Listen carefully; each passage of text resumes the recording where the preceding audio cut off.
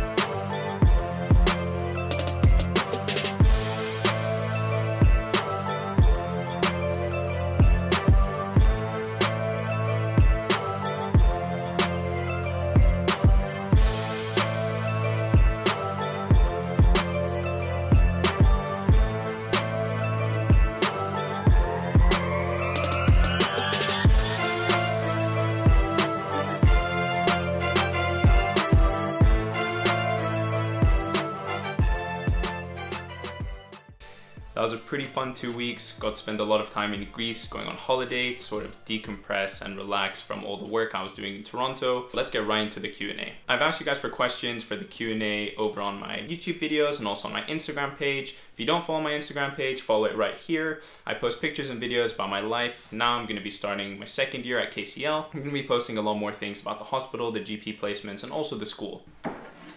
So, let me whip out my trusty laptop. All right, let's see. Nafisa, are you in your first, second, third, fourth, or fifth year? So I just finished my first year at KCL. I'm going into my second year. This will be my second degree. MXO asks, what did you study for undergrad the first time? Was it science or medicine related? Love the vids.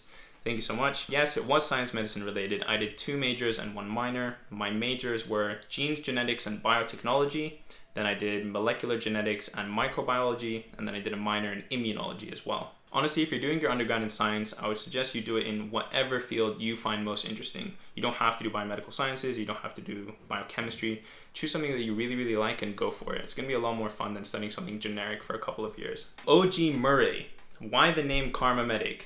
Good question. I'm surprised this hasn't come up for a long time. So my full name is actually Nasir Kharma.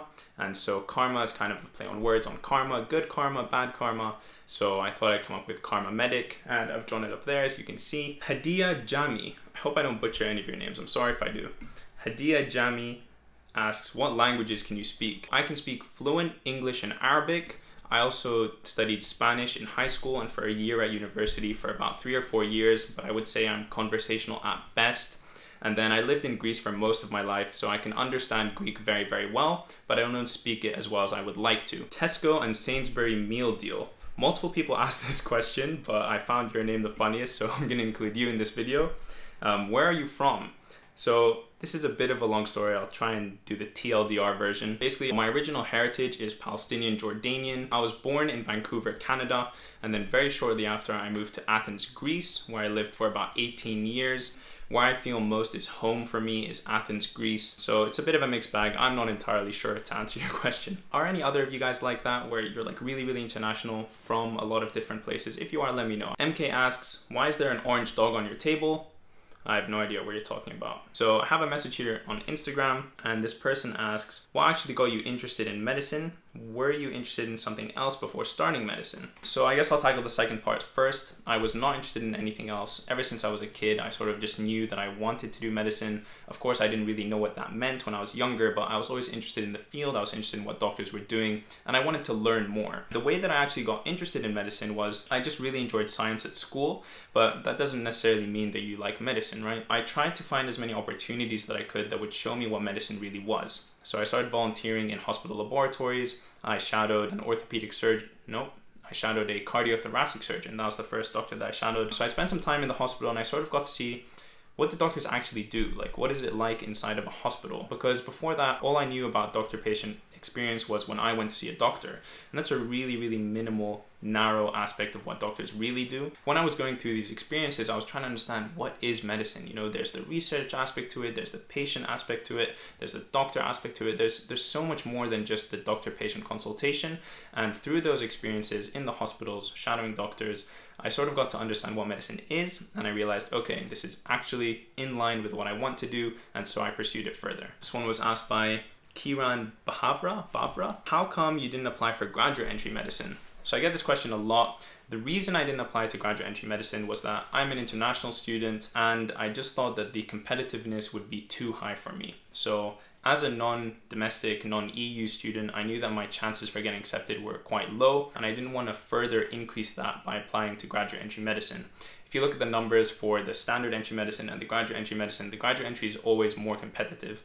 So I thought to myself, I'm willing to take that risk. I'm willing to do an extra year on my total degree length, but I just want to start medicine. I want to get started now, get focused on medicine. So this is a question I got over on the student room quite some time ago, back when I was on the student room forums every single day, trying to help answer questions and whatnot.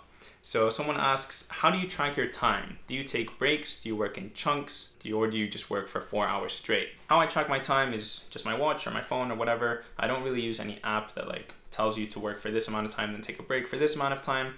How I work is in 4-hour chunks, which I know sounds like a huge amount for some people, but I don't find it difficult to stay focused. I don't get distracted easily. So I like to work in 4-hour chunks and then take a 2-hour break. I know this sounds kind of crazy for a lot of people. For example, my sister, she works in 15 minutes, then 5 minutes, 15, then 5, which I think is like some tomato timer thing. You guys can correct me if I'm wrong, but it really depends on you. See what works for you. You want to strike a balance between the amount of time you can stay focused and actually do useful work, and you also need to complete enough work in the day. So if you can only focus for 15 minutes, but you only study for an hour a day, obviously you're not doing enough, right? So you want to strike that balance. Someone else from the student room, hey, thanks for your reply. How do you avoid procrastinating? Do you have a specific revision method or a way of studying? I avoid procrastinating by, I don't know, I'm just really motivated. I have a passion for what I'm studying. I really enjoy it, and I feel like I always need to be working. If I'm not working on my schoolwork, I'm doing something productive. Even if it's just like drawing, like I have here on the wall, or, you know, sending an email, or just writing, anything that is, I want to be working all the time. I have like this need to sit down and work. Don't get me wrong, I like to sit down and chill and whatever, but I have very specific times for chilling. For example, the morning with my coffee when I'm watching videos is great. I like to segregate very strongly my work time from my playtime, so that when it's playtime, I have lots and lots of fun. I don't do any work. I don't think about work. And then when it's work time, I'm very hyper focused on finishing what I have to do. Francesco Marinelli, one of the first people who started supporting me. Shout out to you if you're watching this video. How many lectures do you have per day on average, and how many placements? So placements are starting now in second year. We have 1 day a week at a GP practice and 1 day a week in a hospital. And then lectures per day. In first year, it was pretty intense. Sometimes we would have 9 to 5 with just a break for lunch. But it's not all lectures. It's like lectures, tutorials, workshops, anatomy, dissection. So it kind of breaks up the day in that sense. But sometimes you would get periods where you just have 4 hours in the same lecture room. How many lectures do you have on day per average? It really varies. I'd say anywhere from 2 to like 5 or 6. And yeah, it's quite a lot. First year was pretty intense. Why did you choose to study in the UK? There were a lot of factors that pushed me to apply to the UK. One was that I wasn't sure if I was going to get into Canadian medical schools. The application process is significantly harder there. The competitiveness is significantly higher there. So I knew that there was a lower chance of me actually getting accepted there. So I applied to the UK to have a backup, let's say. On top of that, all of my high school friends live in the UK. My sister lives in the UK. My parents are closer to me if I'm in the UK. So there were a lot of reasons for why I came to study in the UK, but ultimately I didn't get accepted in Canada, so I didn't really have a choice. I could have taken a gap year, but I just really wanted to start medicine. To which unis did you apply to, and how many offers did you get? So I applied to Bristol, Southampton, King's, and Queen Mary's. Queen Mary's rejected me without an interview. The other 3 I got interviews for. I rejected Southampton's interview because I already was accepted to, I believe, Bristol at the time.